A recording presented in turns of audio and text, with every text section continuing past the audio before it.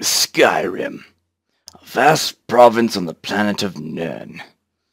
Being the most northern region, it has a different variety of regions, and with each region, a different biome.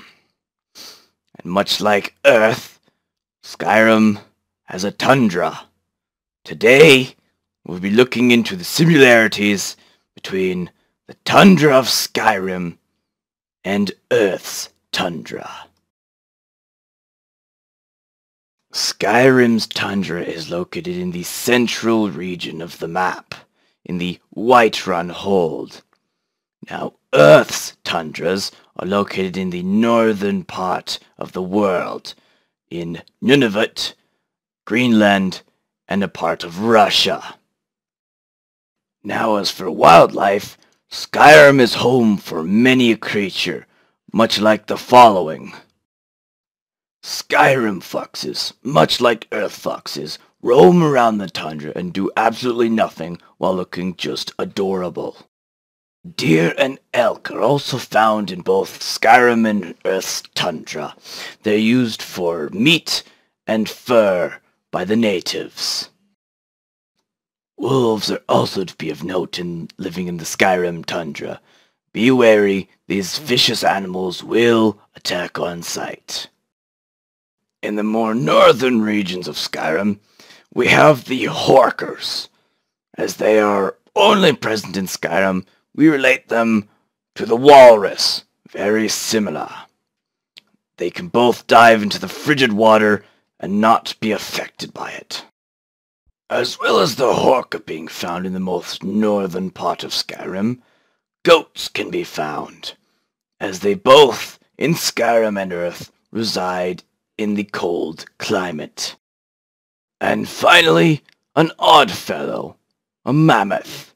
These animals do roam Skyrim, but as there are no presently on Earth, we can relate it to the muskox, a furry animal that does reside in the tundra. And now we will move on to the plant life. There isn't very much in both tundras, but they are all very diverse from each other. First, we'll be looking at the snowberries. These reside all over Skyrim, mostly in the colder climates.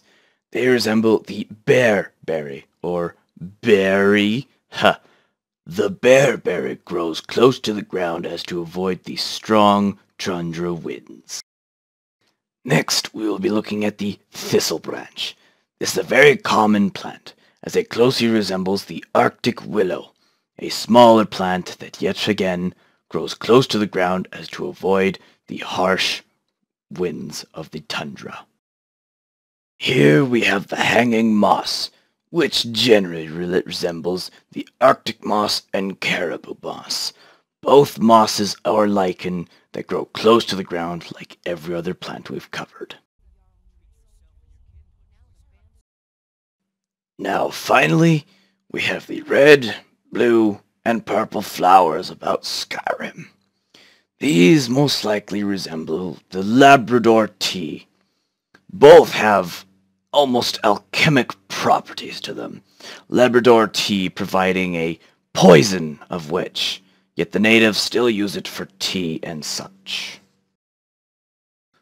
Now, because of much human impact, lots of species are being affected, going into rare numbers or even extinct. This human effect includes industrialization, overhunting and fishing, housing, and nuclear plants. Much applies to Skyrim, but I don't believe there are many nuclear power plants around here. Now, although much damage has been sadly done, you can still help. Just Google any organization like the Arctic Council or the World Wildlife Fund. They can give you many tips and tricks on how to prevent these human impacts. Thank you for joining me through this wild documentary of the amazing tundra. And don't forget to subscribe to this channel because shameful plugs are okay with me.